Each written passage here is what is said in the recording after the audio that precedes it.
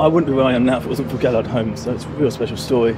And the fact is, I've helped so many other families to rebuild themselves as well and give them a future to be able to plan. In 2014, I was in sales. I was working for a big company called WorldPay. I was in the top 5% of the sales people for this FTSE 100 company, and doing very well. Unfortunately, in 2015, I was diagnosed with Parkinson's disease, which was obviously a bit of a kickback.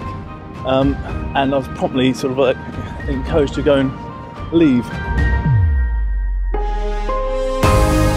I then ended up working for a competitor, self-employed, but then my Parkinson's nurse and neurologist said, I think you better start thinking about going for benefits.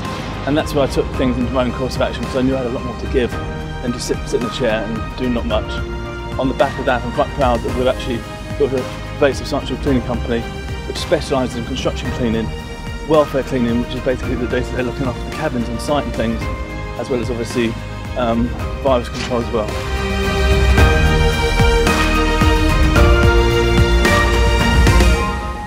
I recognise that not many people choose a career in cleaning, they resort to it. So I also recognise that they're human beings and they've got families, and so we try and pay them extra, we look after them, we give them training, and we basically get them to the point where they don't have to work weekends or do 3 jobs. It means they can look after their families and ultimately have a better way of life. When I wake up in the morning, it takes me, I'm frozen, I feel like I've been in a car crash. I have to unbend my fingers, my lips are stuck to my teeth. It's quite an ordeal. So it takes about 15 minutes to get from my bed to my bedroom door. And the 7 steps from my bed to my bedroom door is quite an effort, but every step I go, it gets easier and easier. And by the time I get to the door, I feel like I've won a national award every morning.